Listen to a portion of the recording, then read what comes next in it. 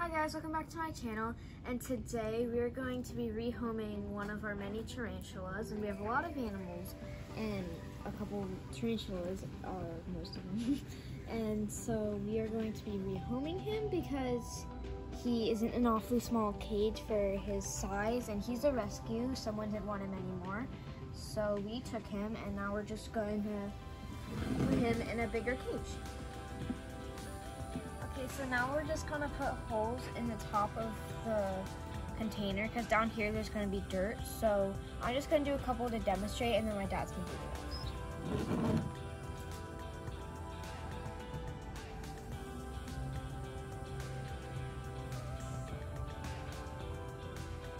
Okay, yeah, so we have the air holes in our container to make ventilation.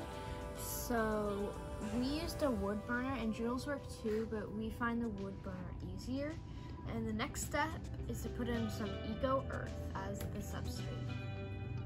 Okay guys, so Eco Earth kind of looks like a brick, but it's actually dirt, and you put it in the container and then fill it water with a little bit of water in it, and it breaks it up into dirt. So we were gonna use distilled water just to be safe.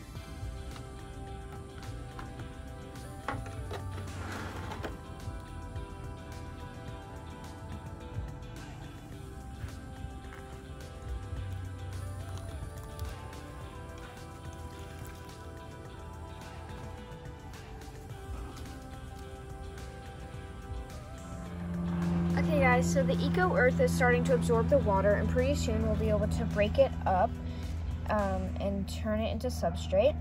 And while we wait though, I would like to introduce you to our tarantula. This is our Chilean rose hair tarantula. His name is Chili, and like I said, he's a rescue and we need to rehome him because his habitat is too small.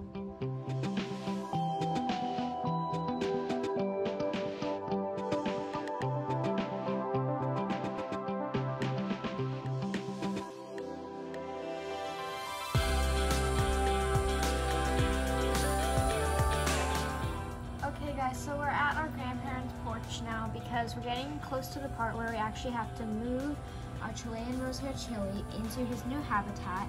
And in case things go wrong, we didn't want him to be out in the wild. So we're gonna first move a couple of his things from his old cage to his new cage.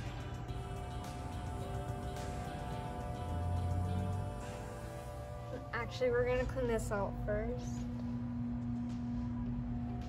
Okay, so in his old habitat, there wasn't much substrate for him to burrow in. So this time we made it with deep substrate so he can actually kind of hide out in this little burrow.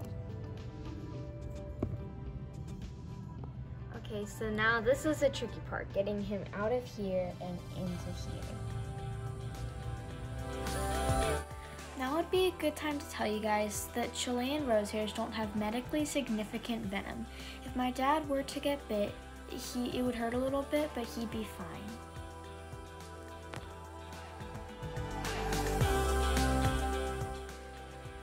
So as you can see, my dad is using a paintbrush to gently coax Chili into his new habitat.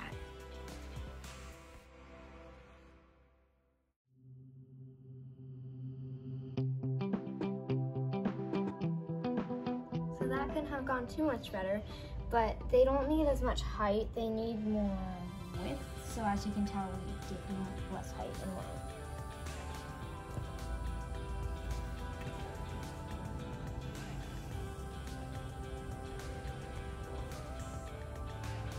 Thank you guys so much for watching this video. If you liked it, make sure to give it a big thumbs up, subscribe down below, and I'll see you guys next time. Goodbye!